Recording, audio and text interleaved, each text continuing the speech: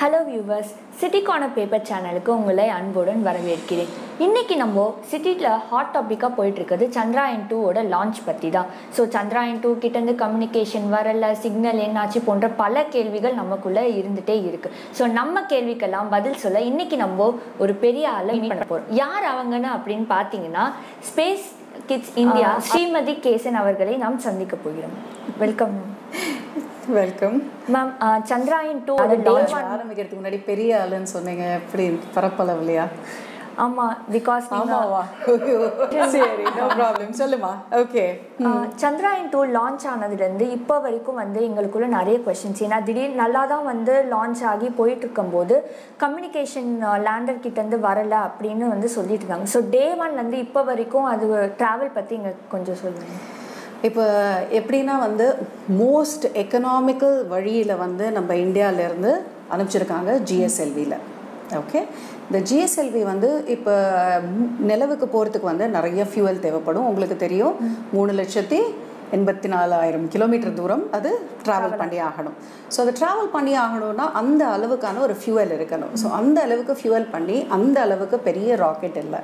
So Baahubali இருக்கிறதுலையே பெரிய இதில் பரப்பளவில் பண்ணியிருக்காங்க ஜிஎஸ்எல்வி மார்க் 3. ஸோ இந்த ஜிஎஸ்எல்வி மார்க் 3ல என்ன யூஸ் பண்ணியிருக்காங்க டெக்னாலஜி அப்படின்னு பார்த்தீங்கன்னா, இந்த ஸ்பின் டெக்னாலஜி. இப்போது ப்ரீவியஸான நம்மளோட மங்கள்யான் chandrayaan 1 மிஷன்லலாம் நீங்கள் பார்த்தீங்கன்னா, இப்போ இந்த பிள்ளைங்க விளையாடுவாங்க பார்த்தீங்களா, இந்த சுற்றுறது. ஸோ இப்போ சுற்றுறப்ப என்ன ஆகும், மொமெண்டம் கெயின் ஆகும். மொமெண்டம் கெயின் ஆகி அது என்ன பண்ணும், அடுத்த லெவலுக்கு மேலே ஏறும். இப்போ நார்மல் தமிழில் மக்களுக்கு புரிகிற மாதிரி சொல்லணும் அப்படின்னா, ஒரு கல்லை கட்டி கயத்தில் இப்படி நம்ம சுற்றிட்டே இருந்தோம் அப்படின்னா அது மூவ் ஆகி ஸோ இந்த மாதிரி சுற்றிட்டே இருந்துட்டு ஓவல் ஷேப்பில் சுற்றும். அப்படிங்கிறப்ப நமக்கு ஸ்பீடு கிடைக்கும், மொமெண்டம் கிடைக்கும். ஃபியூவல் அப்பப்போ ஆஃப் பண்ணி இது பண்ணுவாங்க. ஸோ ஆஃப் பண்ணி ஆன் பண்ணி நம்ம கேஸில் அம்மாக்கள்லாம் நீங்கள் பார்த்துருப்பீங்க, கிச்சனில் எண்ணெய் ஜாஸ்தி சூடு ஏறிடுச்சுன்னா ஆஃப் பண்ணிவிட்டு அதில் அப்பளம் பொரிச்சு எடுத்து வச்சுருவாங்க. ஸோ அந்த மாதிரியான டெக்னாலஜி எல்லாமே இன்டர் ரிலேட்டட் தான். சயின்ஸ், கலினரி சயின்ஸாக இருக்கட்டும், ஸ்பேஸ் சயின்ஸ் எல்லாமே இன்டர் ரிலேட்டட் தான். ஸோ அந்த எஃபிஷியன்சியில் தான் என்ன பண்ணியிருக்காங்க, அங்கேருந்து லூனார் இன்ஜெக்ஷன்னா இது போய் என்ன பண்ணும், அந்த gravitational pull, mild gravitational pull இருக்குது மூணில். ஸோ இது போய் அந்த லூனார் பாத்வேல சீட் ஆகுது. திருப்பி அந்த இடத்துல ரொட்டேட் பண்ணி கீழே இறங்க போகிறது அப்படிங்கிறது கிட்டத்தட்ட 45 நாள் இந்த ஸ்பின் ஆகிட்டு இருக்கு. ஸோ அந்த மொமெண்டம் கெயின் பண்ணி ஸ்பீடு அப்போ பயங்கரமாக இருந்தது. அதுலேருந்து குறையணும். இப்போ லேண்ட் பண்ணணும் அப்படின்னா ஒரு இடத்துல குறையணும். ஸோ ஆர்பிட்டர்லேருந்து லேண்டர் தனியாக வரணும். லேண்டருக்குள்ளே உங்களுக்கு பிரக்யான் இருக்குது, ரோவர். ஸோ இந்த லேண்டரும் பிரக்யானும் ஆர்பிட்டரோட பேபிஸ் மாதிரி, அது ரெண்டும் செப்பரேட் ஆகி கீழே லேண்ட் பண்ணணும். சாஃப்ட் லேண்டிங் தான் நமக்கு டெக்னாலஜி ப்ரூவ் பண்ண போகிறோம். அதுவும் சவுத் போலில். விக்ரம் லேண்டர், இந்த விக்ரம் லேண்டர் 4-legged லேண்டர். இது ஆர்பிட்டர்லேருந்து தனியாக கேள்விது. ஆர்பிட்டர் மூணை ஸ்பின் பண்ணி மூணில் இருக்கிற பிக்சர்ஸ் எல்லாம் எடுக்குது. ஓகே, இது கீழே இறக்குது. இதுக்குள்ளே உங்களுக்கு பிரக்யான் ரோவர் இருக்குது. ஸோ இது ஃபாஸ்ட்டாக மூவ் பண்ணிட்டு இருந்ததுன்னா லேண்டிங் கிராஷ் ஆகும். இதுதான் இஸ்ரேல் அனுப்பிச்ச பெர்ஷீட் அப்படிங்கிற ஒரு சேட்டலைட். நீங்கள் பார்த்தீங்களா, அந்த இதில் சுக்குநூறாக உடஞ்சிடுச்சு.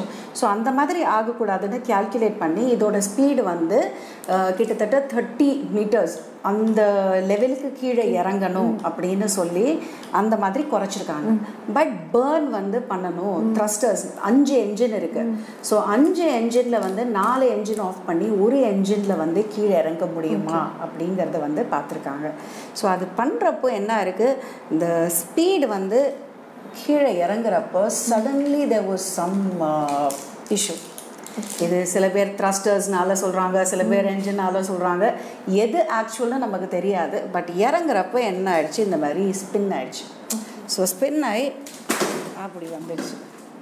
ஸோ என்ன ஆயிடுச்சு, இது இப்படி விழுந்துச்சா இல்லை இப்படி விழுந்துச்சான்னு நமக்கு தெரியாது. ஆண்டனாஸ், இதில் இருக்கிற ஆண்டனா கீழே பார்த்துருச்சு. இப்போ நம்மளை சூரியனை நோக்கி பார்த்தா ஆண்டனா நமக்கு வந்து சிக்னல்ஸ் வரக்கூடிய வாய்ப்பு இருக்குது. பிகாஸ் சோலார் பேனல்ஸ் இருக்கிறதால நமக்கு வந்து கம்யூனிகேட் பண்ண முடியும். ஆமாம். ஸோ நமக்கு வந்து கம்யூனிகேஷன் ஆல்மோஸ்ட். பட் ஆனால் என்னென்னா கிட்டத்தட்ட வந்து 300 மீட்டர்ஸ்லேயே வந்து லூஸ் பண்ணிட்டோம் சிக்னல்ஸ் அப்படின்னாங்க. ஸோ அதுக்கு காரணம் என்ன? கீழே விழுந்ததுனாலயா இல்லை அங்கேருந்தே அப்படிங்கிறதுனால இந்த ஒரு சின்ன கன்ஃபியூஷன் இருந்துகிட்டே இருக்குது. இது வரைக்கும் இன்னும் ஒரு கிளாரிட்டி வரல. பட் நெக்ஸ்ட் டே வந்து நம்மளோட ஆர்பிட்டர் வந்து லேண்டர் எங்கே தரமிறங்கிருக்கு அப்படின்னு சொல்லிட்டு அதோட பிக்சர் தெர்மல் இமேஜஸ் நமக்கு வந்து கிரவுண்டுக்கு அனுப்பிச்சிருக்கு. பட் அப்படி இருந்தாலுமே எவ்வளவோ ட்ரை பண்ணியுமே நாசாவோட சப்போர்ட்டும் வந்து கேட்டிருந்தாங்க. ஸோ லூனார் ரெக்கனன்ஸ் ஆர்பிட்டர் அப்படின்னு சொல்லிட்டு அவங்களோட ஆர்பிட்டர் மூலமாக பிக்சர்ஸ் எல்லாம் இது பண்ணாங்க. பட் இங்கே தான் இருக்குன்னு லொக்கேட் பண்ணால் கூட எப்படி இருக்குங்கிறது வந்து நம்மளால ஐடென்டிஃபை பண்ண முடியல. So probably it's a heart landing. It's not a crash landing, it's a heart landing. அதுதான். பிகாஸ் சவுத் போலில் நீங்கள் பார்த்தீங்கன்னா வந்து வாட்டர் மாலிக்யூல்ஸ்லாம் வந்து கண்டென்ஸ் ஆகி ஐஸ் மாதிரி இருக்கும். ஸோ அதனால வந்து இந்த பாசிபிலிட்டிஸ் இருக்குது. வெதர் வந்து சேஞ்சஸ் ஆகிட்டே இருக்கும். டெம்பரேச்சர் அங்கே இருக்கிற டெம்பரேச்சர் வந்து கண்ணாப்பினான்னு வேரி ஆகும். ஸோ என்ன இருந்தாலும் ஹியூமன் பிரெயின் வந்து கால்குலேஷன்ஸ் எவ்வளோவே போட்டால் கூட பட் அங்கே சடன் வேரியேஷன்ஸ் இருந்ததுன்னா எஸ். சயின்ஸில் வந்து ஸ்பேஸ் அப்படின்னா ஒரு யூனிக்கான ஒரு டாபிக், ஒரு விஷயமா இருக்குது. பெருசாக அது ஆல்ரெடி சொன்ன மாதிரி சப்போர்ட் அது ஸ்கோப் பண்ணாமல் இது பண்ணாமல். ஆனால் உங்களுக்கு எப்படி வந்து தோணுச்சு சில்ட்ரன்ஸை வந்து மோட்டிவேட் பண்ண, அதுக்கான ஒரு இன்ஸ்டியூட் எடுத்து நடத்தணும், அவங்கள இது பண்ணணும் எப்படின்னு சொன்னால் there is a vacuum gap. இப்போ நான் வந்து ஒரு அம்மா என்னோட குழந்தை ஸ்கூலுக்கு போகிறப்ப வெளியே நின்றுட்டு இந்த பேரண்ட்ஸ் எல்லாம் கொண்டு போய் விட்டுட்டு வரப்போ கூட்டமாக அம்மாக்கள் அப்பாக்கள்லாம் நின்றுட்டு பேசிட்டு இருப்பாங்க. என் பையனையோ பொண்ணையோ வந்து நான் ஐஐடியில் இது பண்ணணும், அடுத்தது வந்து ஜிப்மரில் ஏஎம்ஸில் இந்த மாதிரி மெடிசின் என்ஜினியரிங் இதை தாண்டி வேறு அவங்க வாயில் எதுவுமே வராது. எனக்கு வந்து நாட்டுக்கு ஏன் சயின்டிஸ்ட்டை உருவாக்கணுங்கிற அந்த எண்ணமே இருக்க மாட்டேங்குது அப்படிங்கிறது ரொம்பவே ஒரு கஷ்டமாக இருந்தது. எனக்கு குழந்தைங்கன்னா ரொம்ப பிடிக்கும். ஸோ இப்போது படிப்பு வந்து ஒரு டிஃப்ரென்ஸ், நாலேஜ் வந்து டிஃப்ரெண்ட். ஸோ இப்போ இந்த படிப்பையும் மார்க்ஸ் நாலேஜ் எல்லாத்தையும் போட்டு பேரண்ட்ஸ் வந்து ரொம்ப கன்ஃபியூஸ் ஆகி மார்க்ஸ் தான் அப்படிங்கிற மாதிரி வரப்ப போட்டு குழந்தைங்களை வந்து ஆசையாக நம்ம வந்து பெக்கிறோம் குழந்தைய. பட் ஆனால் அந்த குழந்தைய வந்து எவ்வளோ ஸ்ட்ரெஸ்ஸு கொடுக்க முடியுமோ அவங்க வந்து 20 வயசுக்குள்ளே ஆல்மோஸ்ட் கிரே ஹேர்லாம் வர ஆரம்பிக்குது குழந்தைங்களுக்கு. அந்த அளவுக்கு வந்து எஜுகேஷன் சிஸ்டமில் வந்து ப்ரெஷர் இருக்குது. இப்போ மெடிசன் முடித்தா இல்லை இன்ஜினியரிங் முடித்தா கண்டிப்பாக வேலை இருக்குன்னா அதுவும் இல்லை. பிகாஸ் தெர் ஆர் நிறைய இப்போ வந்து டிமாண்ட் சேல் அந்த மாதிரி தான். டிமாண்ட் நிறையா இருக்குது, சேல் கம்மியாக இருக்குன்னா இல்லை. ஓகே, ஸ்டூடெண்ட்ஸ் படிச்சுட்டு வெளியே வர ஸ்டூடெண்ட்ஸ் நிறையா இருக்காங்க, ஜாப்ஸ் கம்மியாக இருக்குது. ஸோ செல்ஃப் எம்ப்ளாய்மெண்ட் பற்றிலாம் நம்ம வந்து நினைக்கிறதே கிடையாது. நம்ம இந்தியன்ஸ் எப்போவுமே ஒருத்தர் கீழே அடிமையாக நம்ம இருக்கணுங்கிற அந்த எண்ணத்திலேயே தான் வந்து நம்ம வளர்க்கப்படுறோம். அது வந்து தப்பாக ரைட்டான்லாம் நான் சொல்ல மாட்டேன். பட் அது வந்து என்னென்னா காலங்காலமாக வந்துட்டுருக்கு. அது கொஞ்சம் வந்து ஆமாம். ஏன்னா பிகாஸ் இது இப்படியே இருந்துகிட்டே இருந்ததுன்னா புது விஷயங்கள் நம்மளால் செய்ய முடியாது. இன்னோவேஷன்ஸ் எல்லாமே சாகும். ஸோ இங்கே இருக்கிற சயின்டிஸ்ட் எல்லாமே வந்து நீங்கள் பார்த்தீங்கன்னா யூஎஸ் ஆர் வெஸ்டர்ன் கண்ட்ரிஸ் போனதுக்கு அப்புறம் தான் வந்து நோபல் பிரைஸ் வாங்குறாங்க. இங்கே ஒருத்தர் ஐ மீன் அஃப்கோர்ஸ் சிவிராமன் வாங்கினாரு, ரொம்ப கஷ்டப்பட்டு வாங்கினார், அது வேற விஷயம். அவ்வளோதான். ஸோ இப்போ யங்கர் ஜென்ரேஷன் நீங்கள் பார்த்தீங்கன்னா இது வரைக்கும் யாருமே வாங்கலை. எவ்ரி இயர் கொடுக்குறாங்க, பட் ஆனால் யாருமே வாங்குறது இல்லை. ஸோ அதனால வந்து நாட்டுக்கு சயின்டிஸ்ட் கிரியேட் பண்ணணும் அப்படிங்கிறது தான் நான் வந்து ஸ்டார்ட் பண்ணது ஸ்பேஸ் கிட்ஸ் இந்தியா. பட் அதில் வந்து எனக்கு முதல்ல நான் வந்து யூஎஸில் நாசாக்கு அம்பாசிடர் ஸ்டாட்டஸ் கொடுத்தாங்க. அதுக்கப்புறம் இப்போ ரஷ்யன் ஸ்பேஸ் சென்டருக்கு வந்து அவங்களோட ஸ்பேஸ் கேம்ப்ஸ்க்கு அம்பாசிடராக நியமிச்சிருக்காங்க. ஸோ அதனால எனக்கு வந்து அந்த ஸ்பேஸ் மேலே ஒரு ஈர்ப்பு. சின்ன குழந்தையிலேருந்தே வந்து எனக்கு நிலாவை பார்த்தா ஒரு பயங்கர ஃபேசினேஷன்.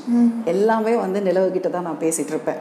என்னோட ஹாப்பினஸாக இருக்கட்டும், என்னோட சாரோவாக இருக்கட்டும், எதுவாக இருந்தாலும். ஸோ ப்ராப்ளி இதெல்லாமே வந்து உள்ளுக்குள்ளே இருந்ததுனால ஐ திங்க் ஸ்பேஸ் இண்டஸ்ட்ரி தான் ஒரு பாத் அப்படின்னு கடவுள் அமைச்சு கொடுத்துட்டேன். இதுக்குள்ளே போகணும், அதனால நிறைய எக்ஸாம்ஸ் ஜிப்மர் இருக்குது, அதெல்லாம் பாஸ் பண்ண. இப்போது அதே மாதிரி ஸ்பேஸுக்கும் வந்து செலக்ட் பண்ணுவீங்களா? ஸோ எந்த பேசிஸ் மாதிரி செலக்ட் பண்ணுவீங்க? எக்ஸாம்ஸ் ஏதாவது?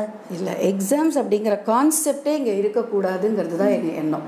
குழந்தைங்க வந்து out of the box thinkers, weird thinkers, last benchers. இப்போ அவங்கெல்லாம் வந்து ரொம்ப போல்டாக இருப்பாங்க. இப்போ ஃப்ரண்ட்டில் உட்காந்துட்டு சோடா புட்டிலாம் நீங்கள் பார்த்தீங்கன்னு வச்சுக்கோங்க, சாரி இதெல்லாம் வந்து நான் ஒரு ஃபன் எலிமெண்ட்டாக சொல்கிறேன். முக்கால்வாசி என்னன்னா வந்து அவங்களுக்கு வந்து அந்த புக்ஸில் மனப்பாடம் பண்ணுவாங்க, நாலேஜை பிரித்து அண்டர்ஸ்டாண்ட் பண்ண மாட்டாங்க. கான்செப்டை வந்து அண்டர்ஸ்டாண்ட் பண்ணுறது ரொம்ப கஷ்டம். பட் இது எல்லாத்துக்குமே ஒரு மெட்ரிக் இருக்கணும் அப்படிங்கிறதுக்காக தான் யங் சயின்டிஸ்ட் இந்தியா அப்படிங்கிற ஒரு காம்படிஷன் வருது. அதில் வந்து ஃபஸ்ட்டு செகண்ட் வாங்குகிற பசங்க வந்து if they are extremely smart அவங்கள பிக் பண்ணுவேன். பட் இல்லைன்னா அவங்களுக்கு வந்து கொடுக்க வேண்டிய மெடல்ஸு சர்டிஃபிகேட்ஸ் கொடுத்து நாசா கூப்பிட்டு போகணுமா கூப்பிட்டு போயிட்டு அந்த மாதிரி பண்ணிவிடுவேன் தவிர அவங்கள வந்து டீமில் செலக்ட் பண்ண மாட்டேன். ஓகே. பட் இதில் வின் பண்ணலன்னாலும் ஒரு மாதிரி வித்தியாசமாக இருக்காங்க பார்த்தீங்களா, அந்த மாதிரி பிள்ளைங்களை தான் நான் வந்து பிக் பண்ணியிருக்கேன். இப்போ நம்ம டீமில் பார்த்தீங்கன்னா நீங்கள் மொத்த ஸ்கோர் எண்ணினாலே வந்து எல்லாரோடதும் 70% தான் வரும், எல்லாரோடதும் சேர்த்து. அஃப்கோர்ஸ் ஒரே யூனிவர்சிட்டி டாப்பர் வச்சுருக்கோம். பட் அதனால என்னன்னா படிக்கலைன்னா இது சூப்பர் அப்படி நான் சொல்ல வரல.